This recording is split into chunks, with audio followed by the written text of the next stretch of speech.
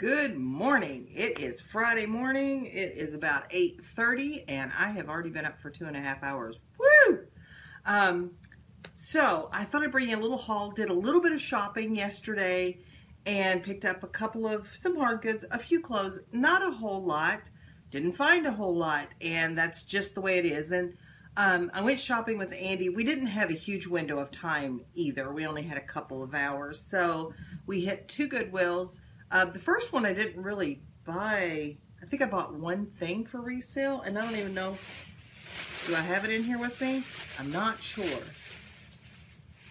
Yes, I do. I had two things for resale. The first Goodwill, and then the second Goodwill I sold more stuff, or I did not sell anything at Goodwill. Total lie. So if you're new to my channel, my name is Sarah. I am your socially awkward seller. However, I'm thinking of changing my name to Pale and Pasty because that's the way I'm looking lately. Could we get some sun? I'm just saying. You know, it's cloudy Midwest and it is what it is. It is, let's see, what's the temperature? Oh, freaking cold in Columbus, Ohio. So, let me just jump in with a few hard goods. I only got a few things, and some of these actually are grandkid related. You know I'm a sucker. I can't stop myself. So, been wanting to work with Phoenix on puzzles, and he hasn't had a really good puzzle for his age, and this one is super cute. I picked this up for 99 cents for him. I love those wooden puzzles. They're just so much more durable than the little cardboard cutout ones. So I sent my grandson Brody, who I affectionately call Brodigliani, a Mighty Beans play set for his birthday, and I found Mighty Beans at Goodwill yesterday for $2. So I will actually be sending this to him. I don't know if I'm going to send him the case, though, because it's got this writing all over the back, and it's not full, and it would just shipping, you know. So, that's for him. I picked this up, and I haven't decided if this is a local sale, if it's an eBay sale, or if it's a grandkids Nana fun thing. But it is a bubble blower, and it makes gigantic bubbles. I paid $3 for that. Other hard good is this. I paid $12 for this. This is actually new in box. The box has some wear. Again, $12. This is one of those comb binding machines that you can make, you know, proposal books with the that little edge. Yeah, you know what I'm saying. It's office equipment. Anyway, you can bind together reports or whatever with that. That looks like it will sell for about $65 on Amazon. I mean, I probably will double or triple my money on that after fees and shipping. But double or triple, I'll do that. I'll do that. I picked this up at the first Goodwill. I don't pick this brand up very often, and that's Lane Bryant. They do have some stylish clothes. But I just don't think their resale is all that much, especially for just a used top. But this was cute. Had this cute little keyhole detail on the back. Nice color. It's kind of a coral. And it was half off, so only paid $2 and change for that. This is a loft dress that I picked up. I'm kind of tapering my loft purchases, because I just have a lot of it and it's not selling. And but this was a really cute dress from Loft. It's a little cotton. I don't know if it's a sheath dress, maybe. Sure, let's go with that. It's not a shift. I think it's a sheath. So I sold a dress, and it was actually a Loft. Loft? I think it was a Loft dress last week, and the buyer asked a lot of questions about it, which is fine, and you know, confirming that it's black, not blue. So there was no belt in the pictures. There was no belt that was listed in the description. I think it probably did have the little string type belt loops on it. And I listed the dress as no flaws because the dress had no flaws. But the buyer came back to me last night and said, you know, I can't wear this dress without the belt. Do you have the belt? Can you send me the belt? And I honestly just advised them that there was no belt mentioned. There was no belt in the pictures. And normally I try to, like, mention that, you know, it has a belt but it's missing. And advised her to open a Posh return. And I did that kind of because I'm curious too what Poshmark does in that situation, since there was a little bit of ambiguity, I suppose, if I look at it from a buyer's perspective. So I'm just interested to see what will happen. She hasn't opened anything that I'm aware of yet. We'll see. Got this at the second, let's see, where's the rest of it? At the second Goodwill. And this is a nice little spring pants, not a pantsuit. Well, I guess it is a two-piece. It's woman's. It's very lightweight, nice fabric. And it is Ann Taylor. Don't buy a lot of just straight out Ann Taylor. But there's the dress pants. This is size 4. And then here's the jacket. And it's got this nice little peplum back. And I paid $5.99 for it. So, pretty sure I'll do fine with that. Picked up a couple pairs of jeans. Not that much. Not so much. Let's see, what are these?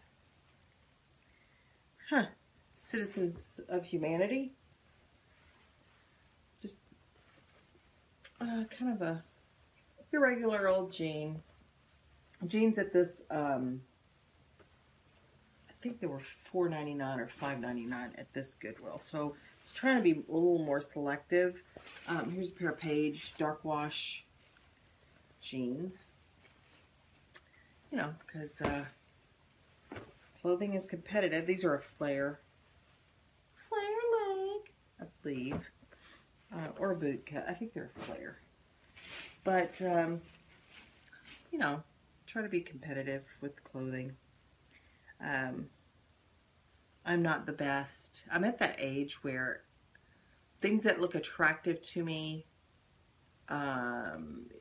for my age group are not the things that are trending necessarily on Poshmark. So that's a really fine line to say, oh, that's cute, I like it. And then I have to remind myself, that's for a 50-year-old woman. And while I shop on Poshmark, so I know 50-year-old women do shop on Poshmark, that may not be the base. So I'm trying to keep those styles a little bit younger. But let me know what you think about that. Do you have better success, or do you find success in buying those clothing items that are for a little bit older, of you know, like the career woman or whatever, or, you know, do you need to keep your styles in their 20s, 30s, even early 40s?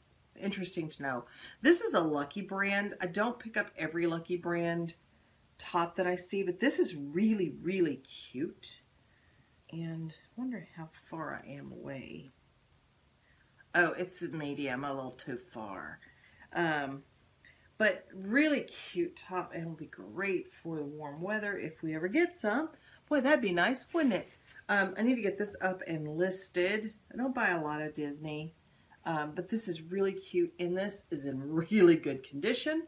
This is a St. Patrick's Day Mickey, like, raglan top. Look, he's got glittery shoes. Let's see. I don't have a ton today. I do have a few things. Let's see what else we've got. This is a Prana t-shirt, and I paid $3.29 for that. I'm not going to make a fortune on it, but it will sell, and it's really cute. And I like to sell Prana. What do we got here? This is just a beach cover-up. It's pretty inexpensive. It's nobody that I recognize, but It's a nice pattern. It's a nice size. I think this was a larger size, or maybe it's one size. It's large. So I'll do okay with that. And that season is coming up. They keep telling me. This is a Postmark, which is an Anthro brand, which is really cute. This kind of mixed pattern long sleeve shirt with it's got tab sleeves. Let's see, who's this? This is Maeve. Little green paisley floral top in a extra small, I think. It's hell to get old, ain't it? It's small. Let's see. This one, I always get tricked by this brand because I think the tag always looks like an Anthro brand, but it's not. It's Francesca's. It's that bird cage, La Cage à Faux, if you will. And this is a little sheer long sleeve top with that ivory or white trim around. It'll be okay. It'll be fine. Don't worry. But yeah, I always think, oh, there's that bird cage again. I better buy that. And it's always Francesca's. But oh well. This is Stranger Things raglan top that says Bob is the new Barb. This might be a little late in that pop culture to, to sell, but I couldn't help myself. And I actually need to watch the second season. I haven't watched it yet. Let's see.